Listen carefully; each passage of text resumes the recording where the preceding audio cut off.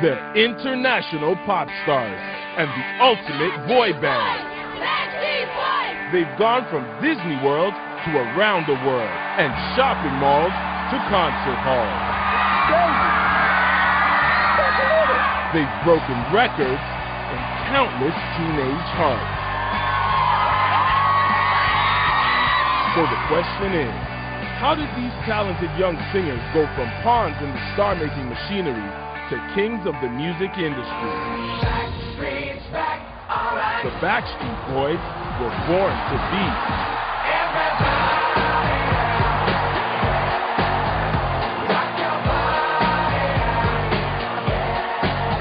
Let's get on with the show. Let's get started.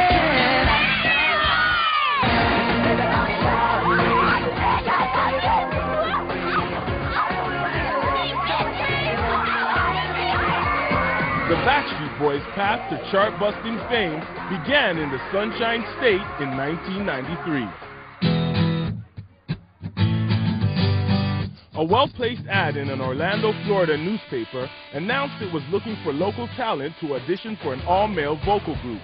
This was music to the ears of 14-year-old A.J. McClain, 12-year-old Nick Carter, and 19-year-old Howie Dorough. Howie, AJ, and myself, we've been together for the past 4.5 years now. Yeah. We used to sing together. The Orlando natives had formed an a cappella group after meeting one another in countless casting offices on the entertainment circuit. Orlando is big for acting, such as Universal Studios, MGM, Disney World. So we did a lot of that, like for commercials and things. We always met up all the time. So another common interest was singing. Right. So we always sang together. The boys discovered they had something going on when they began harmonizing together and began to shop around their talents as a group. We're all very talented individuals. When we come together as a group, it's just like something that's, When the young Dynamos auditioned for Lou Pearlman, an Orlando business tycoon with dreams of managing the next pop supergroup, he knew he had something special on his hands and went on to search for 2 more members to round out the group. Kevin Richardson, then 20, was performing in the stage production of Aladdin at Disney World. A friend of his recommended him to Pearlman, and he secured an audition. When Kevin began singing, it was immediately clear to everyone that he had the goods. But more importantly, he had an instant rapport with the rest of the band. The search was still on for the final member of the group. Kevin thought of his cousin, Brian Luttrell, who lived in Lexington, Kentucky. Brian's my cuz. I love him. Kevin knew his wholesome good looks and angelic voice would be sure to impress Pearlman and the others. A telephone interview was set up, and Luttrell was on a flight to Orlando the next day. Once Kevin brought us, Brian, that's when we knew that was going to be it. That was Backstreet Boys. So that's where it all begins. Their winning looks, all-American personalities, and undeniable talent convinced Pearlman that he had a hit on his hands. I think we all believe it was destiny while we're together and why we do what we do now. After hiring Johnny and Donna Wright, who had managed the careers of New Kids on the Block, he set out to showcase the Backstreet Boys to the world.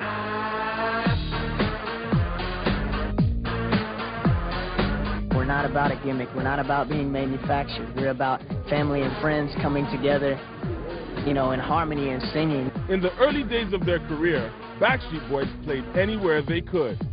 SeaWorld, amusement parks, and a high school circuit through the U.S. helped the guys cut their teeth performing in front of large crowds.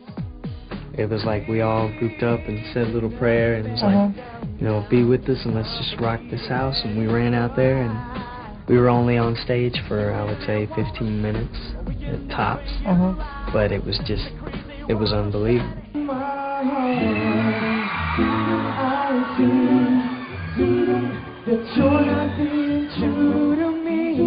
Getting over the fear, getting up in front of people. Just making sure that you don't forget the words. I can sing in the shower all day. In fact, it was at a high school in Oregon that the Backstreet Boys landed their contract with Jive Records. Upon observing the enthusiastic reaction of the teenage girls in the crowd, Donna Wright called a Jive executive on his cell phone. The person on the other end of the call liked what they heard, and a deal was struck. With a record contract in place, the boys set about recording their first single, We've Got It Going On.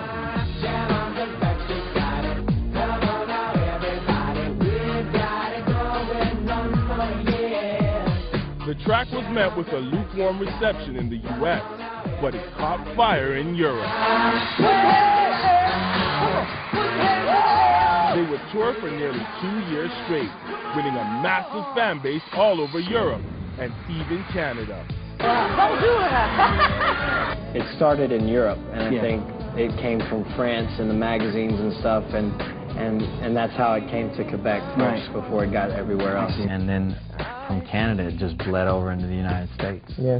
We've been so busy in Europe, we haven't even had a chance to promote in the United States yet, and that's what we're getting ready to do next. But the question remained, would the boys succeed in their home country, or were they destined to remain on the outskirts of American pop music? After selling out the Molson Center 3 nights in a row and then coming back to the U.S. and performing in parking lots, it's an adjustment, but it's very humbling, and we don't mind. We're hard workers, and we don't mind. The homesick singers were ecstatic to have another opportunity to prove themselves in their homeland. This is the United States of America. This is our home. So we're starting all over again, which is nice. You know, some people think, oh, don't you think it's bad to, you know, be so big somewhere else and not so big somewhere else? But it's personal now. So we're gonna succeed, we hope. 2 years of non-stop touring allowed them to polish their stage performances and develop the confidence and charisma of a bona fide supergroup. The Backstreet Boys were poised for pop perfection.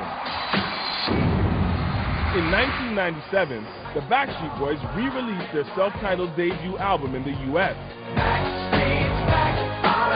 You changing it up? Yeah, we're going to do a little bit more R&B because the style of music, the mainstream in America, is a little bit more R&B as comparison to Europe and some other places where it's more pop-oriented. It quickly topped the charts and generated 4 other sizzling hit singles. But my love is all I have to give. It happens to be my most favorite album that we put out just because of the material on it. But I think it's important for us to set ourselves straight that we're about our music. After 3 long years of grueling tour schedules, the Backstreet Boys' hard work was finally paying off. They had proved themselves as a force to be reckoned with.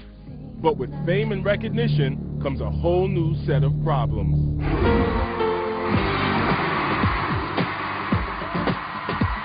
The Backstreet Boys are one of the most successful male vocal groups in music history.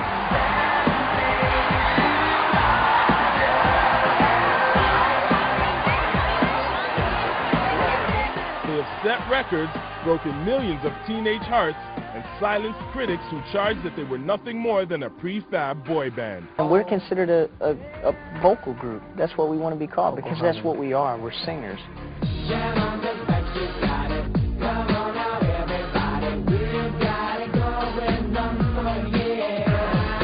While 1998 was the popular quintet's most successful year, it was also their most challenging.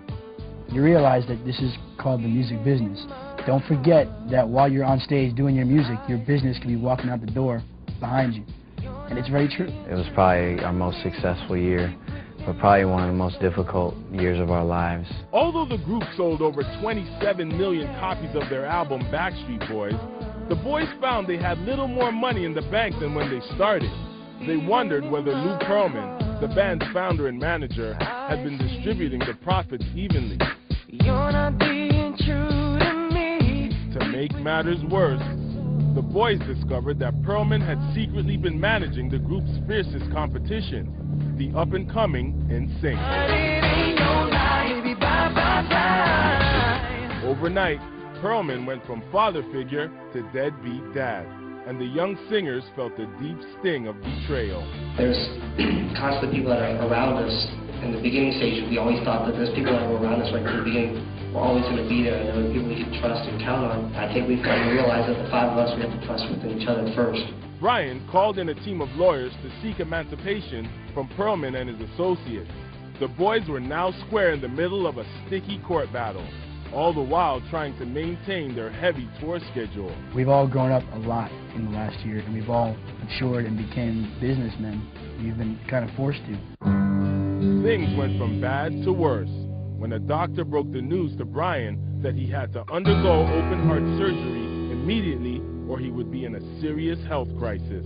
Brian had a heart defect since he was a child, and he had twice rescheduled the operation in order to keep up with the band's breakneck pace. We're just at the point where we're trying to juggle our careers and our life, so. Yeah. Because we're human beings and put our careers on a fast pace, so we just try to keep up with it. 8 weeks to the day after Brian's surgery, he was performing with the group again. Everything went great. I want to thank the fans especially for all their support.